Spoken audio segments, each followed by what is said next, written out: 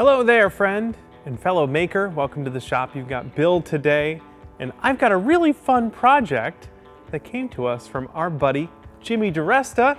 Him and his team are producing these really cool knives, very real knives, not a prop knife. This is totally metal and just scary sharp.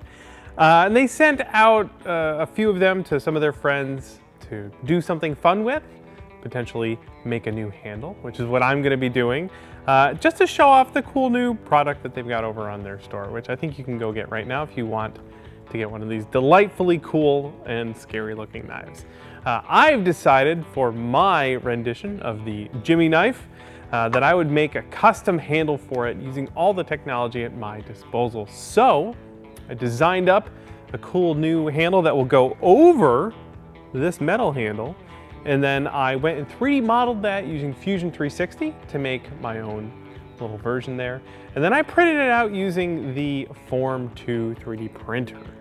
This file, if you've got one of these knives, I'll have the file available for free. You can go download it and print your own. You can print it on a resin printer like this, or you can give it a shot on a normal FDM printer. I had a little bit of a mishap with mine and created a little spaghetti art here, but it'll totally print on a normal FDM printer if it doesn't fall off the print bed like this one did. I'm going to take the one I printed on the Form 2. I'm going to clean this up a little bit and get it ready for some next few steps that I think are going to be really cool. Okay, I don't need that. First thing I want to do is to remove the supports on this guy, and I'm going to use just some little nippers here to do it.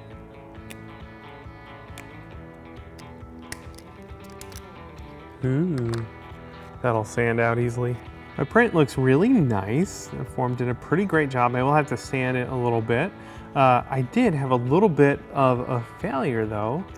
For some reason these two little spots didn't fill in. So I'm gonna mix up some body filler and fill those in, do a little manual body work on that.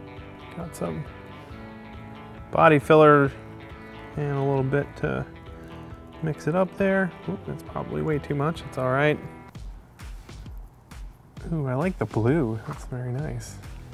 Just get a little bit of stuff. You always want to make sure you put in enough to totally fill it, but not so much that you end up sanding for days.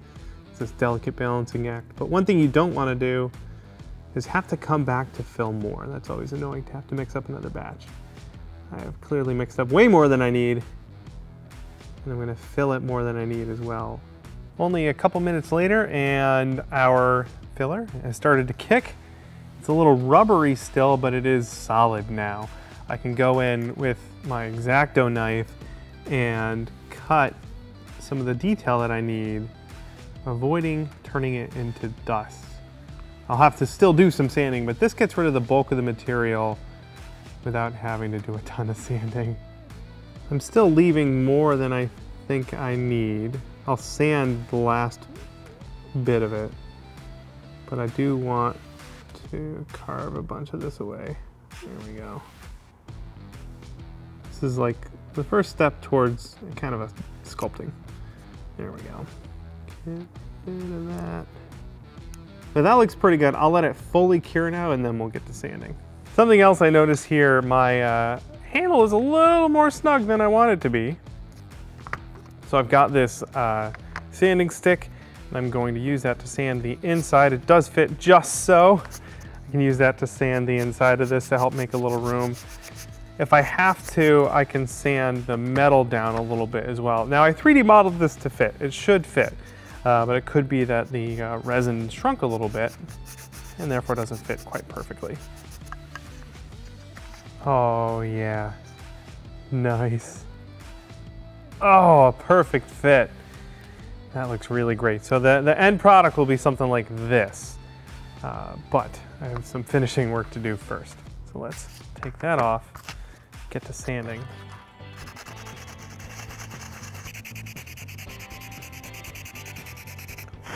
Going at this with a 220 to start with. The Form, this resin is really nice to sand and it leaves such minimal layer lines. I would normally go just 400, but I'm using the 220 to get rid of these protrusions from the supports.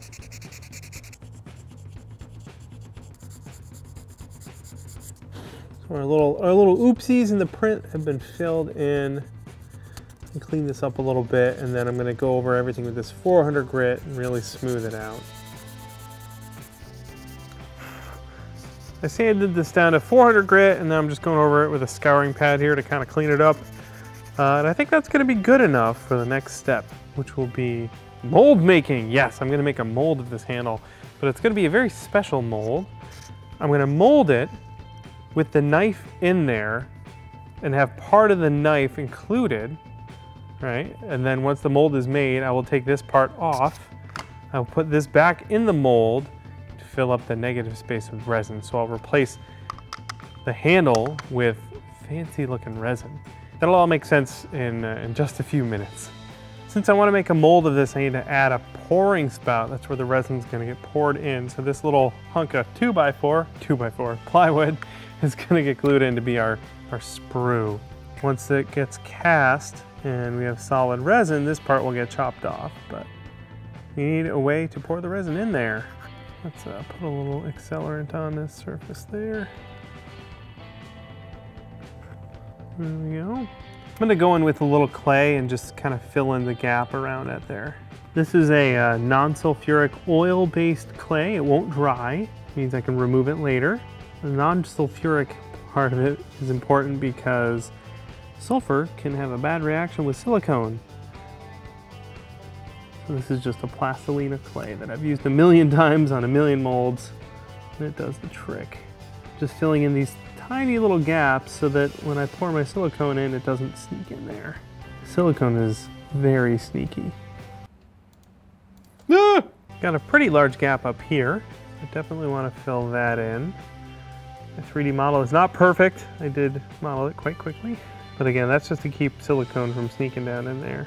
I'm working on my mold box here. Part of the knife needs to sort of protrude from it, so I need to cut this blade-shaped opening on this one end here. And it's okay if it's a little loose. I think I'm gonna hot glue it in place. This is so that our mold box will only cover the handle part of the knife. No need wasting silicone on the whole blade section. That should go just like that, and I'll build the box around it up here. That goes down to that line. We can put a little hot glue there and sort of tack it in place.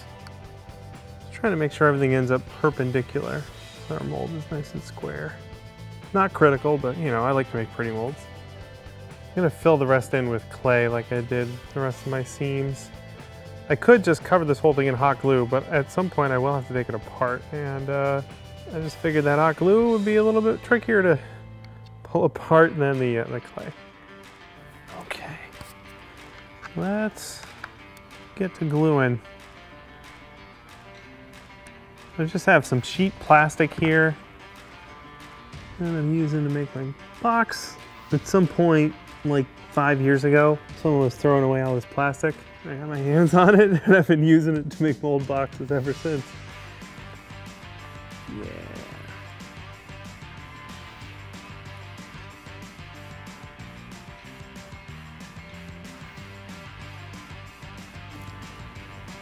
Closing it up for good.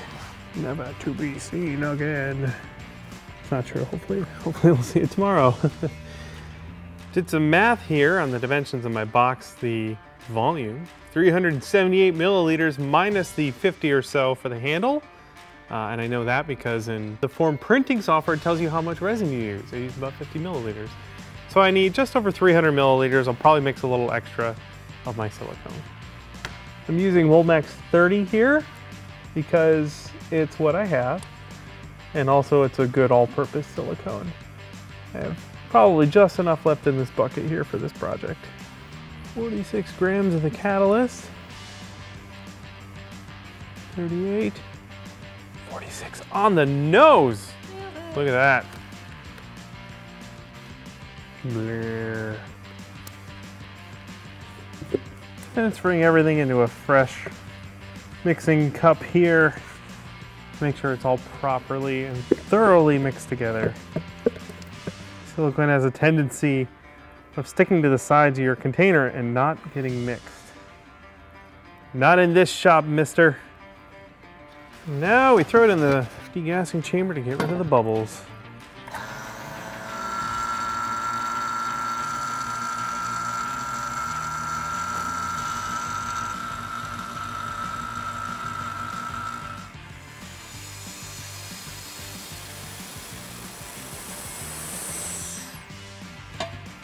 Soup's done. Yep. Now we pour.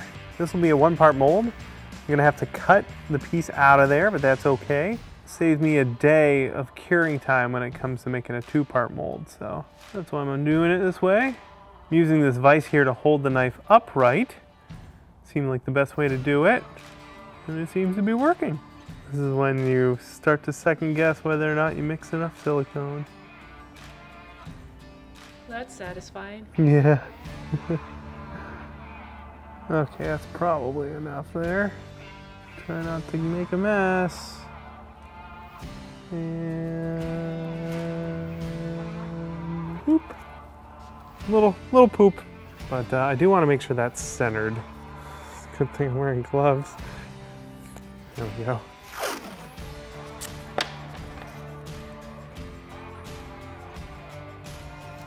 It's centered. I don't see anything leaking out. Just gotta let that cure overnight. It's overnight. Now it's done. That's not true. Well, it is a new day. Our silicone is fully cured. It's time to take it out of the mold box that I made.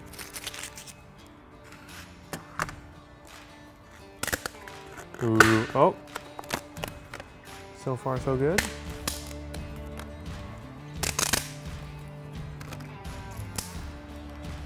Okay, to get that out, I am gonna have to cut it, but I have a fancy knife for that. So it's an X-Acto blade that I heated, and then I bent in shape. You gotta heat it, otherwise it'll just snap. But I'm gonna cut a seam down this side. This funky blade will cut some registration into the mold, so that when it gets pressed back together, it will lock back all nice like. I'm cutting this all the way off. You have those fancy mold separator pliers. I do. Haha. Oh, look at that. And then it locks and then I can go in and cut it. I'm glad you remembered. I bought these things like 6 months ago and I haven't used them yet. The craftsman recommended them. That's right. Thanks, craftsman. How handy is that? I'm just cutting down to my model there. I woke up thinking about this today, you guys. I'm so excited. Oh, I hit the knife. Cool. Okay. Boop. There we go. That wants to come off, which is great. Now it should be connected in the back here, yeah. This part here needs to get cut so I can get it out. There we go. And that's our mold. Ta-da! Okay, so we are done with our 3D print, although I did want to show you, I made an alternate version. I just printed that last night. That looks really cool. So if you want to print one at home and still show off the DiResta logo, then you can totally do that. You know, or do it this way. For the next step, I want to fill in these letters with color before casting the entire handle. So I'm going to put a piece of tape on the back of it to keep resin from leaking out, hopefully. Then I'll fill all these letters in with some urethane resin. I'm using Smoothcast 326 here, and I put some orange tint in it. Actually, this is the same orange that I use for my Blade Runner handles.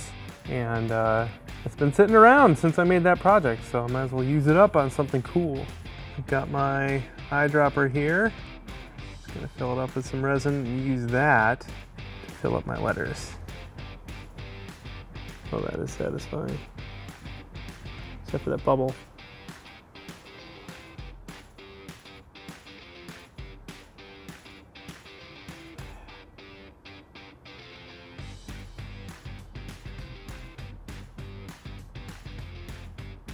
It looks pretty good. Just gonna make sure there aren't any bubbles. I'll throw this in the pressure pot to make sure that it definitely doesn't have any bubbles in it. And let it cure. Okay. Carefully set it in there, make sure it looks like it's level, and bring it up to pressure. This will compress any remaining bubbles in there so that the liquid resin, when it cures, will be perfectly see-through. There we go. That'll do it. I gave my resin a couple hours to cure. I poured the extra into these molds here, and this big thick chunk cured really fast, but this thin one took a bit longer, and I wanted to have that as an analog for the letters. It's just a very small volume of resin, so I can tell that it is fully cured. So I can now go into my pressure pot and expect to have fully cured resin. There we go. It is cured, which is great. Let's see how it looks with the tape removed. Ooh, that is neat. I have to clean that a little bit, but that looks pretty awesome. Just a little bit of extra resin here I gotta trim off. Clean this up, make it look all pretty. Just cleaning up the rest of what's left over there. Got the color in there, that orange in the letters, which is what I was going for. Now I need to make the rest of the handle, and that's why we made this mold. You see, this should fit right back in there. I can line these teeth up, all right? And that you can see this leaves a negative space around the handle, and we're gonna fill that with more resin. I'm gonna clamp this all together with some big old rubber bands. Be very careful not to poke myself with the end of that knife. And there we go, my new Jimmy DiResta knife handle. Ergonomic, convenient. No, I'm just stacking this up on these blocks here so it'll stay upright, and I'm making sure that the handle is centered in there. It looks really good. So I think we're ready to pour some resin in. This is more of that 326, but it hasn't had any tint added to it. It should cure mostly clear, maybe a little bit of an amber or a yellow tint to it. But this is what I want my handle to mostly look like, with those orange letters in the middle of them. Now we fill it up, and should be going all around that handle, encapsulating it. Okay, that's gonna go in the pressure pot. In it goes, and I'm probably just gonna let this cure overnight. It is the next day, everything is fully cured, and it's time to demold it. I'm so excited. I've been looking forward to this, well, since yesterday. It's just like Christmas, like unwrapping a really awesome present that you've been looking forward to. Except that I already know what it is. I don't know if it worked, though. Ooh. Oh. Wow. Oh, that looks really cool. Let's see, there aren't any bubbles. I was worried there might be bubbles there. There aren't any. It looks like it's full. Oh, that looks so cool. All right, there's still a couple more things to do. Let's, look at it. That's exactly what I wanted it to look like. Oh, that's satisfying. Over at the bandsaw to remove the sprue. It's gotta go.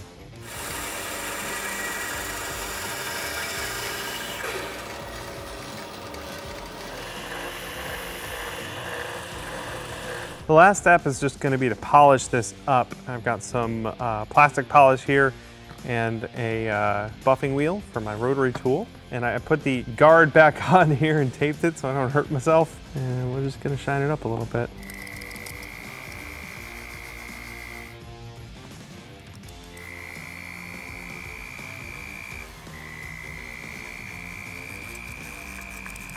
The last step, I think, needs a little loop of something on there. So I grab this leather strapping that I have and tie a knot on the end of it. Grew up sailing, you'd think I could handle tying a knot. That was really short. That's good. There we go. That is gonna wrap it up, and I am in love with this thing. It looks so cool. Jimmy's selling these, like I said. We'll have a link down below. You can go buy one of these yourself. I'll have 3D files available if you want to print a handle as well, both the cutout version and the solid version, if you want to give it a go yourself. And Jimmy's going to put together a compilation video of a bunch of the other makers who have put together their own handles, so you want to go make sure you subscribe to Jimmy's channel if you aren't already. That'll wrap it up for me in the shop. Thanks so much for watching and hanging out, and we'll see you in the next build.